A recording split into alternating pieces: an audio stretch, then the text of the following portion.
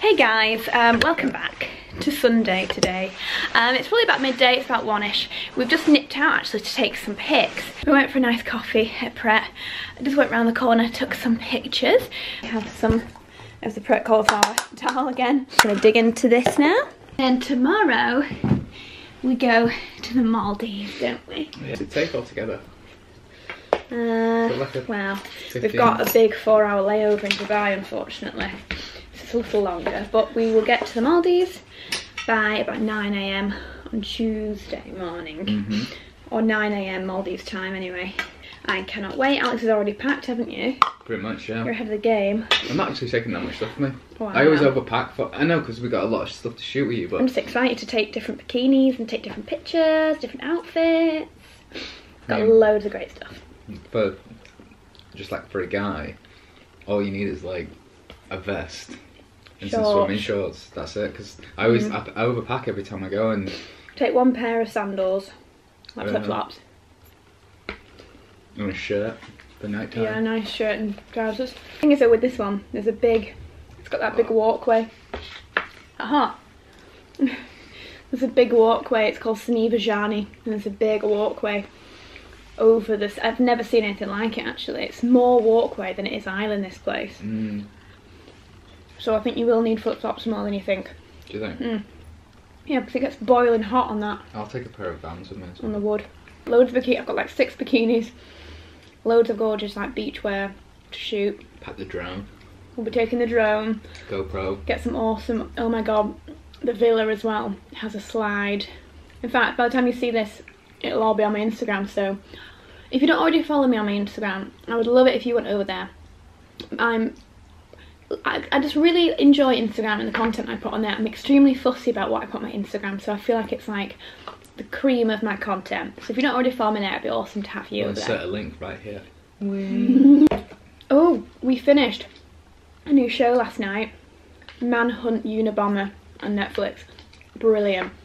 If I'd sort of looked at that, I would have been like, yeah, that's okay. But oh, it's so brilliant, guys. You need to watch it. Yeah, it's better than Mindhunter, I think. Yeah, but I think that's because it's like a proper true story. That's a true story, Mindhunter. Is it not just based on a true story? Well, this is based on a true story as well. Well, yeah, but it's so right to it though. Like the people they've cast for it look like almost identical. Yeah, they do. To be fair, it's annoying. It's very, very well. And the acting is incredible. Yeah, Paul Bettany's in it, and the guy who plays the main guy in Avatar. He's really good. He's really good. The Australian guy, isn't he? Yeah, he's really good in it. Yeah, so it's a really good cast. We were just gripped, weren't we, by the end of it? We were like, let's watch another one. Totally gripping. But you have that lonely feeling when you finish a series. Yeah. And you've got nothing to do. So I said to Alex that we need to watch Sons of Anarchy again. Which I'm actually coming round to now. But the problem was, like, I've been saying no for so long because we practically finished it and you were like, put it on again! It's like, no! So, I've just finished The Office, US. Oh yeah. That left a big hole in me now. Oh god, so I'm so glad. I actually really want to restart it again. Don't you dare, don't you dare. Exactly my point! I'm so sick of hearing that intro. 6 seasons worth of that intro. Isn't it like 25 episodes per season? Pretty sure it's 9 seasons. Oh my god. So, I thought I could maybe just quickly show you how I like to edit my Instagram pictures. Every different blogger or Instagrammer that you speak to will have different varying ways that they like to do theirs. Some people like to edit on their phone, quite often I do, to be honest. So I have a few different ways. I mean, Alex is going to love that I'm about to say this, but I do think one of the best ways to do it these days is Lightroom.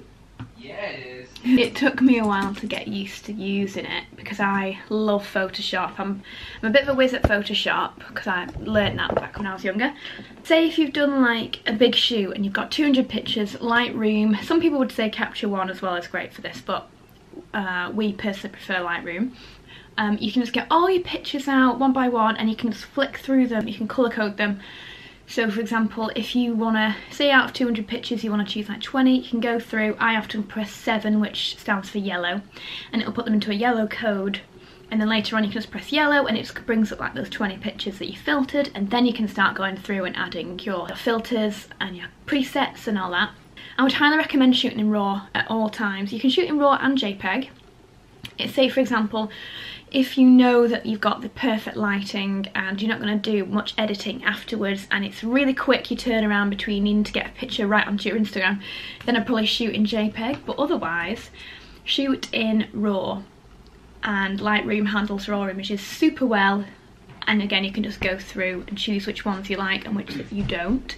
In RAW, you can do a lot more to a picture than you could ever do in JPEG, because it saves all of the settings, like your entire environment is almost saved in the file, which is why the file size, I mean the file size of each of these is about 40 meg. A JPEG is often about 3 meg, so you can imagine how much more data is in that picture, especially if you're shooting at night. The RAW picture, you can really pull up the shadows, you can brighten it, and you can add colour back in. You know, you can just do so much more to your picture than you would ever be able to do with a JPEG. So again, it took me a while to be converted to this, but believe me, it will just change your life to start shooting in RAW and then using things like Lightroom to look at your images. This was a post I did yesterday. All I'm going to do is just go to my pics. So these are all my pics here. I'm just going to drag them in to Lightroom. Now we took loads because we were just trying to get the lighting right. I couldn't work out how I wanted to show off the dress properly, make it look nice. Oh, these are all Alex's pictures here too. Check all. I'm just gonna, just for the ease of it, I'm just gonna import them. So right, so it's gonna start importing all these pics into here. All I'm gonna start doing is, when I find one that I really like, where the dress looks good, where you can see the boots, where the sun isn't too strong, where there's a nice depth of field, I mean it's everything that you think about with this picture. I'm then going to press, on any I like, I'm going to press 7, just because that's what I like, and it sets the label to yellow. I mean, there are a couple of others, I think like 6, 7, 8, 9, they're all different colour palettes. I just like 7. It just makes it yellow. So I'm just going to go through, and it's super quick. I'm just click, click, click. I can tell straight away if I like these or not. You know, it's a lot quicker than if you're doing it from a folder. If you can see my little cursor, I'm going to go press that, so I'm back onto the whole page, up here to where it says attribute, then it opens up this tab. I'm going to press yellow, and here I have my chosen, how many is this? 38 pictures. So now I just need to go through again, and all I have to do is on the ones that I don't like as much, press 7 and it'll take it out of this category, and then I can kind of like file it down from there. So I think this is the picture I like the most. It's got the kind of vibe I want to go for. It's got the dress, it's got the boots, it's got our lovely colours behind it. So then all you do is go into this develop tab, top right up here, and this will open up all of these different things. Now it might look a little bit daunting at first, but honestly it couldn't be easier. Things like temperature of the picture, the exposure, and again, like I said, if you've got a raw picture, you can play with all these amazingly well. So right, let me kind of show you kind of vibe. So what I do is probably pick up the exposure a little bit, pick up the shadows a tad, down the highlights a little bit. This is something that's great to do. Lens correction section. Depending on what lens you've taken this on, just like see what happens to this picture when I do this. It's almost like the lens has vignetted this section. Can you see how much brighter that goes? I like to do that. Things like detail, you can sharpen this up, make it a little more sharp. This is my favourite one. This one here, this HSL colour black and white, and I like to press all and open up these, and then you can play around the hue of each colour style, the saturation of each colour, and also the luminance of each colour. This is where I'm up to. In terms of the sky, I managed to pull it back, so this is what it was like before we overexposed it. So that just took a little bit of playing around. This little brush tool here, this is a little brush.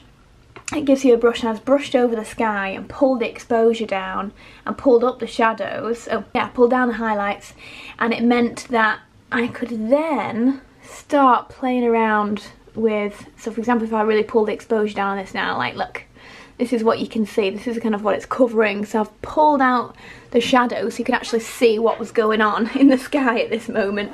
Yeah, so it just takes a little bit of playing around with, because I obviously don't want it to look ridiculous. So here you can see this was the before and this is the after. Like that's how much you can pull the colours back. I pulled the sky back, brightened everything up a bit, elevated the image a little bit, but Still the same image, just worked around with the colours and made everything a bit prettier. Just put this onto my Instagram. Hello!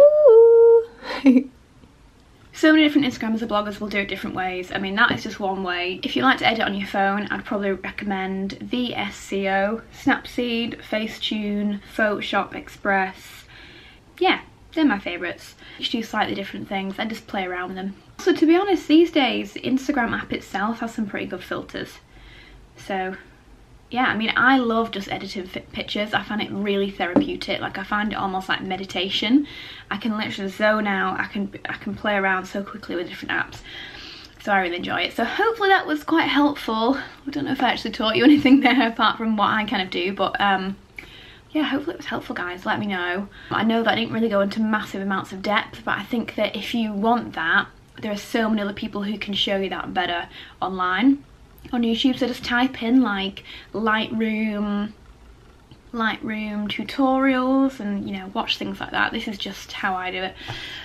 Anyway, I am now gonna go pack my bag for the Maldives because this is probably gonna take me a few hours in honesty, so I need to kind of get on with it. Tomorrow will be amazing. I'm so excited for this trip with Benefit. It's for their huge launch. They're doing this launch and it's called #OutOfThisWorld. No idea yet what they're launching. Let's speculate together. I think it potentially might be a highlighter with it being out of this world, but it's got to be something massive because this is a massive trip for about 100 different creators around the globe. Everyone is going somewhere. It's huge and I'm so thrilled to be a part of it. I can't believe it. So really excited about it actually. You'll see all of that in the next vlog. We'll be flying tomorrow morning. It's going to be a full day jobby getting there. It's going to be a bit horrific. And then finally get there into paradise. Hopefully the weather's good. Thank you for listening, guys. And I'll see you soon. Bye.